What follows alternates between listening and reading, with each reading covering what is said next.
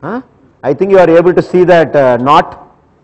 So what you have to do is, you have to put this needle.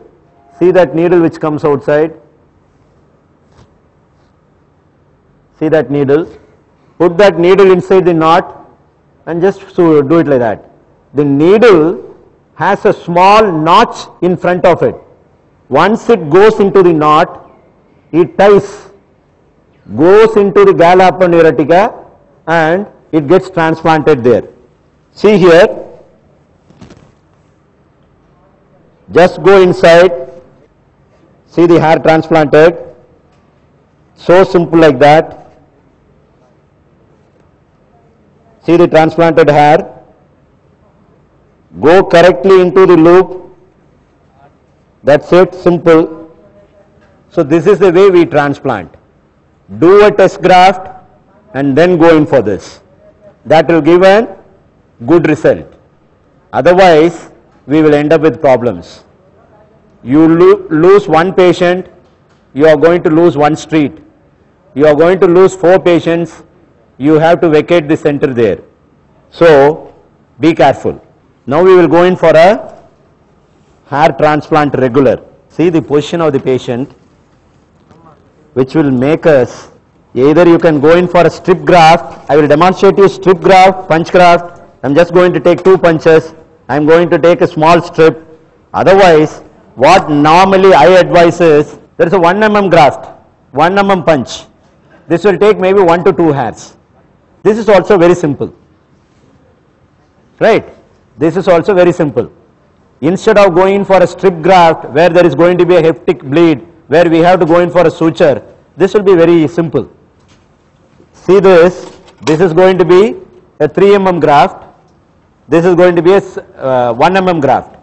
This you can go in for a regular punch grafting where you need lots of hair, 1. Here is one single where you need only single hair.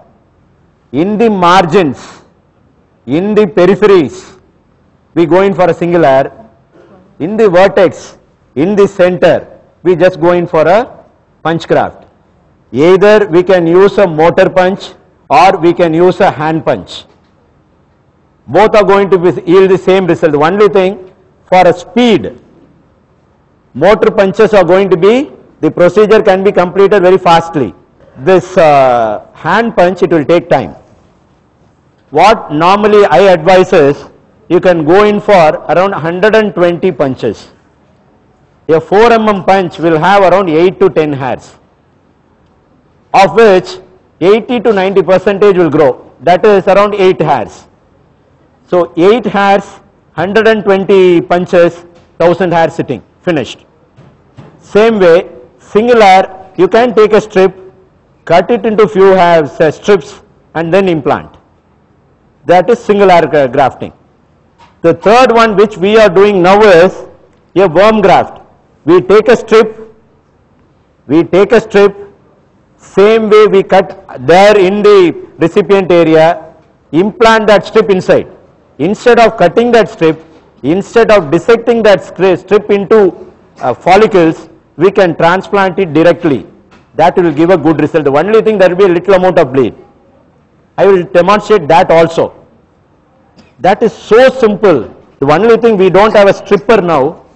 A stripper comes with 3 blades. So you strip, there will be a fine strip there, 3 strips. With that you can transplant it directly here. Now I am going to start the punches. See the angle, I am coming from behind, right, from downwards to upwards, right. This is punch. I am just going to demonstrate 2 now. See the punch.